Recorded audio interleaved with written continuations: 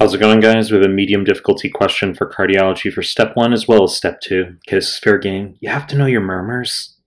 No fucking excuses, okay? So before we get started, please subscribe to my channel. I really appreciate it. Give the video a like. I really appreciate it. Find me on Instagram at mehlman_medical, mehlman_medical. Links down below. Find me on Telegram. Links to the Telegram group and channel down below. And I'll start the clip. So 33-year-old male, 20-minute history of excruciating chest pain radiating to the back between his scapulae. No past medical history. He's been using cocaine since college. Father, 72 years old, has congestive cardiac disease. Question wants to know what's most likely to be seen in this patient. So just hopping right out of the gates, not wasting time, as I just fucking said. The relevance of the father having congestive cardiac disease here, it's a distractor. Okay, not important for this question, but this is what nbme will do sometimes. Students get caught up. This is just aortic dissection, isn't it? I mean, history of cocaine use. Cocaine causes hypertension.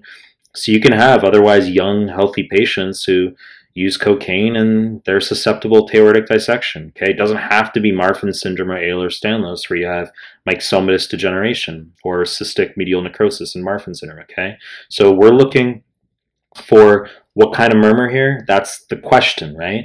So you need to know that in aortic dissection you can get retrograde propagation toward the aortic root, causing root dilatation and concomitant aortic regurgitation. Okay, so we're looking for aortic regurg here. So let's just whip through the answer choices here. Choice A, actually, I'm just going to quickly run through the number system. It's a 6 out of 6 system. So 1 out of 6 means ultra silent, colloquially cardiologist only can auscultate it. 2 out of 6 is soft/quiet with the stethoscope. 3 out of 6 is easily audible with the stethoscope. 4 out of 6 is easily audible with the stethoscope, plus the patient will have a palpable thrill or heave. A thrill is just a palpable murmur. A heave will be a systolic impulse from the chest wall due to a strong murmur. 5 out of 6 is easily auscultated with just the rim of the stethoscope. 6 out of 6, you can hear the murmur without even using a stethoscope. Okay, so let's just whip through now. Choice A, 2 out of 6, crescendo decrescendo murmur, aka mid-systolic murmur. Wrong fucking answer. Okay, long story short is this is going to be aortic stenosis.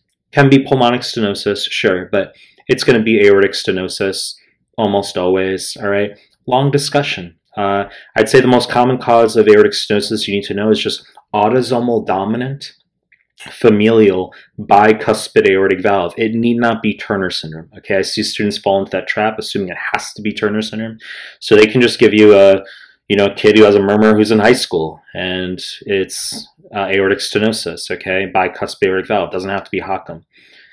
Wrong fucking answer. Choice B, 2 on 6, mid-systolic click. Wrong answer. Mitral valve prolapse. Okay, so most common murmur, often benign, actually almost always benign. So Ehlers-Danlos, Marfan syndrome, myxomatous degeneration.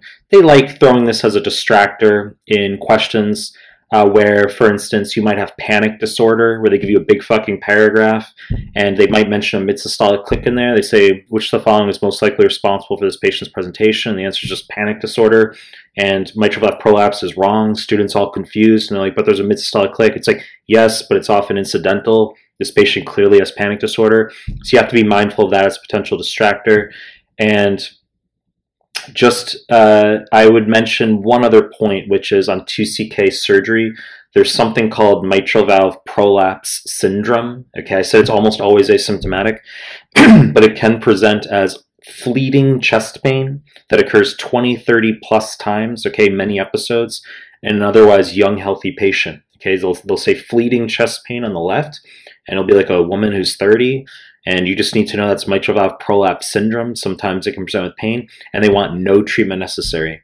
In this case, wrong fucking answer. Choice C, early diastolic murmur, is the correct answer. So this is aortic regurg. Okay, and you need to know that AR is described as an early diastolic murmur or a decrescendo holodiastolic murmur. It's loudest after S2. Okay, so very buzzy, very pass level in that regard. I said this is a medium difficulty question because, okay, you have to make a few steps of processing. Okay, you need to sort through here, but You need to know that if I just asked you aortic regurg straight up, what does it sound like? You have to say, all right, well, it's just an early diastolic murmur or decrescendo holodiastolic murmur. And it's classically associated with dissections on USMLE because, as I just fucking said, you can get retrograde propagation to the aortic root causing dilatation. Let's just quickly chop through the other answer choices here.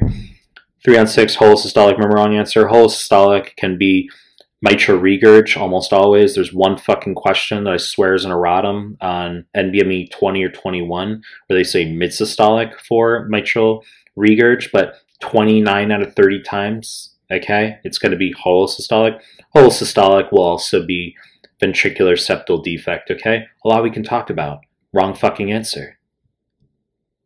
4 on 6, rumbling diastolic murmur is mitral stenosis, okay? So this is very buzzy that you should memorize the same way you memorize opening snap, okay? So mitral stenosis is almost always going to be a patient who has history of rheumatic heart disease in the vignette. It can show up as someone who's pregnant, okay? So when you get a greater than 50% increase in your plasma volume by second trimester of pregnancy, they can just give you a pregnant woman who all of a sudden has dyspnea. That's going to be mitral stenosis. Or it can just be patient who has rheumatic heart disease in the past, because of course acute rheumatic heart disease is mitral regurg, but later the valve scars over, becomes mitral stenosis. 99% of mitral stenoses are due to history of rheumatic heart disease, but this is a rumbling diastolic murmur. Okay, so you know it's an opening snap, while also know rumbling diastolic murmur. Aortic regurg can be described as a blowing diastolic murmur. Okay, down the left or the right sternal border, USMLE doesn't give a fuck. Wrong fucking answer. 6 on 6 murmur, this is going to be a prosthetic valve. Okay, I said that 6 out of 6, you can auscultate without the stethoscope, so you'll be doing the physical exam. You'll be sitting next to the patient, and you can just, while you're chatting with them, you can just hear their click of the prosthetic valve closing, the metal valve, okay?